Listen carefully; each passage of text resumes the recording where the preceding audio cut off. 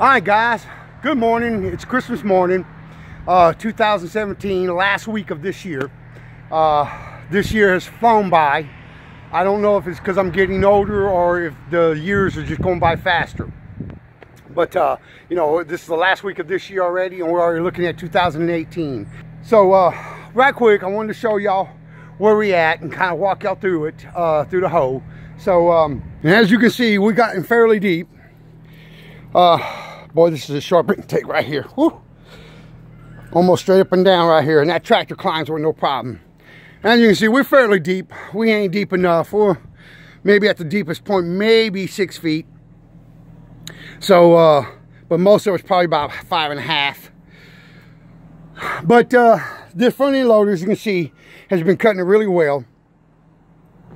But so ended up having to come back quite a ways, as you can see where my mark is, and they ended up having to come way back here, so that it was a gradual enough drop in there to get the tractor back out.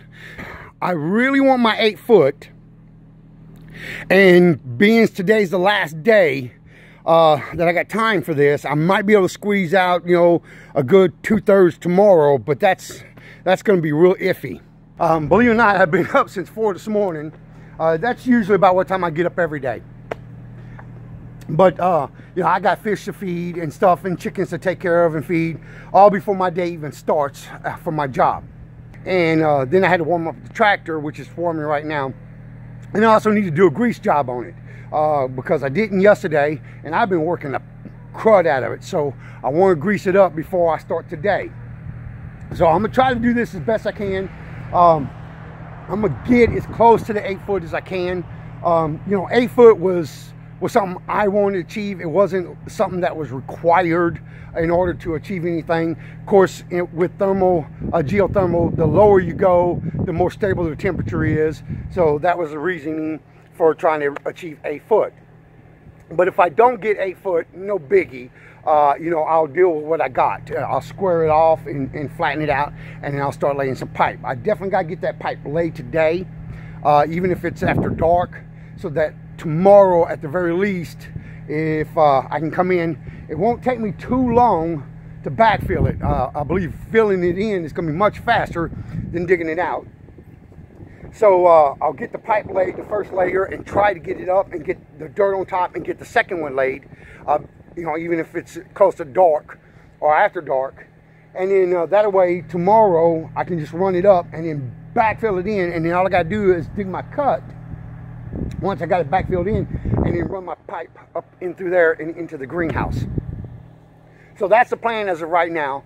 And when I took this on, I knew with only 3 days, I knew I would be cutting it close. You know, I just didn't know how this was going to work out. Never had to do this before, never done this before. So, you know, just kind of playing it by ear, seeing where it goes. Let me go grease up the tractor, and then we'll get after it and see how far I can bring it. And that's my work phone going off right now. God, they better not have nothing on Christmas Day for me.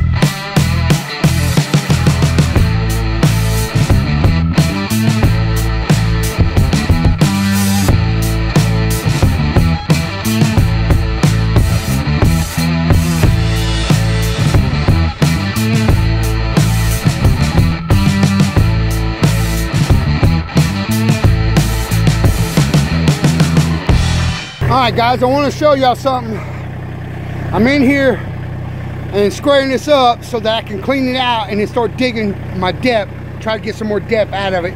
I'm right at about 5.5 feet roughly. I checked across here. But what I wanted to show you is, if you can see how this angles and slopes, and you can see it right here where I broke through. What I did was I set my backhoe up and I dug me one channel right out the middle and got it roughly where I wanted it. Then I started working my way back towards the corner. And when you do that, what it allows you to do, it's called a breakthrough. And some of this terminology will be different in different places, but we call it a breakthrough. It allows that clay just to start crumbling because you got a weak spot. You got a chink in armor, so to speak. And I'm gonna do the same thing here. I'll start working it back this way. Now, one of the things I'm doing is I'm taking my bucket and I'm coming along that wall. You can see the teeth marks square. And I'm hooking that wall.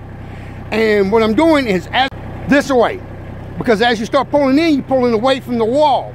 So I use my boom to lower it down so that I get downward pressure and I extend my length so that I can try to keep it as square as possible. Now, for some reason, this control is acting up on me. My up and down. You gotta find, it's got a spot you gotta find to get it to come up. This just started. As you can see, it sits a little off now, different too. So most likely I'm gonna end up having to have that valve changed, because you gotta wiggle it and get it to pull back up. So I'm fighting with that, because without being able to pull up when I get closer in, I'm digging deeper. So it's a little bit of a fight. But excuse the noise. I'm gonna put the camera inside the hole here and on this side and show y'all how I walk this side out.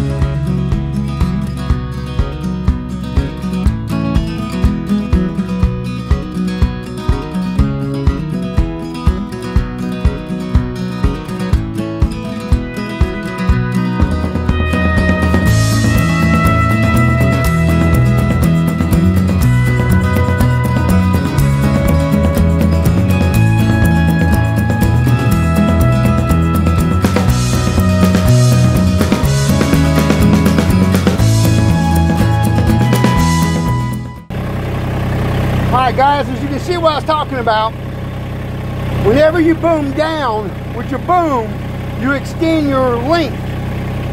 So you can use that feature to add length to your reach without, while you're sticking in, shortening your reach at the same time, so that you can get a good square cut. The square as I'm going to get it. Like I said, I ain't no professional at this. Well, I'm going to take it and turn the tractor around and scoop a lot of this out with the front end loader, get as much out, and then start digging downward.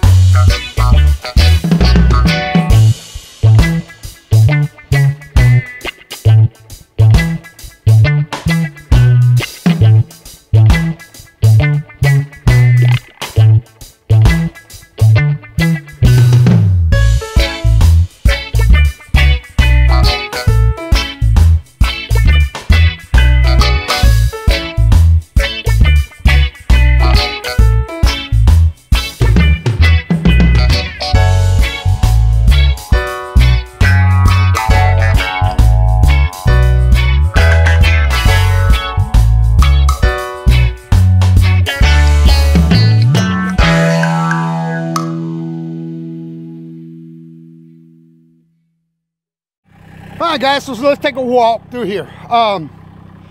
As you can see, I kind of made a landing because I was getting so steep. I made kind of a landing right here so that when I come up on one stage, I flatten out, give it a little time to catch up, and then back up this area here.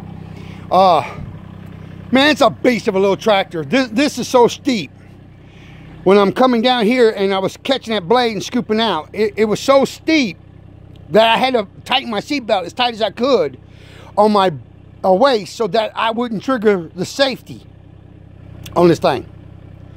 So, but as you see, coming down in here, we're right about 6 foot on this thing. But since the backhoe control is acting up so bad, I can barely get it to pull back up. I don't want to get it stuck down in here. If I can't get that backhoe up, I can't drag it out. So, you know, given that it's acting up so bad, I need to get that valve changed. You know, I was scared of getting it stuck in here. So this is gonna be it. We're gonna call it right here. What I'm gonna do is I'm gonna come from right here, put a layer down all through here, and try to squeeze in 100 feet in here. Then come in with the dirt, fill over it, get it even with this layer right about here along that plane all the way across, and then come in and lay another layer of pipe across that, and then fill the whole thing in. So I wanted 8 foot. It's just not going to happen, especially now with the backhoe acting up, and I'm running out of time anyway. So given that I'm running so short of time and the rains are coming, I need to get this thing already done. So it's going to take me the rest of the day just to lay the pipe, get it up, get the layers in, and then get it all, because I got to zip tie all the loops and that. So that's going to take some time, and I'm going to put that on video for y'all in case anybody wants to interested in doing it themselves. But besides that, that freaking tractor is a freaking monster. That is a little beast. I mean, to do this work like this, it's just an impressive. The incline, a couple of times, because it's a little rough, a couple of times I had to lock the push in the diff lock to get both tires to grab, because one would just spin. But I mean, come on, man, look at this incline on this thing, and this thing it would just back right out of there. Especially with a bucket full, and I guarantee you, a couple of them bucket loads was probably close to max lift, because it took, you could hear it, it took everything that little tractor had to lift that bucket up with all that wet clay in there. So, and then it just climbed right out this thing with it. Impressive. So I'm really glad I bought the tractor, you know, and so far it has exceeded my expectations in every way. I can't wait until I get a bunch of the add-ons on it. Income tax is going to make a big difference on this thing. We're going to throw all kinds of stuff on it, as well as spend some money on the antique tractor as well. So we're definitely doing some light bars, and definitely doing a tooth bar on the front, and possibly a thumb as well on the backhoe, and you know, and a couple other little things I want to add to it. But man, that's an impressive little tractor. So, but anyway, for now, I'm gonna take me a little break, get everything set up to start. I think my hole's got a slight turn to it. Get everything to start doing the loops, and then once I get all that set up, I'll start the video again, so y'all can see how I'm doing them loops and get this thing all laid out.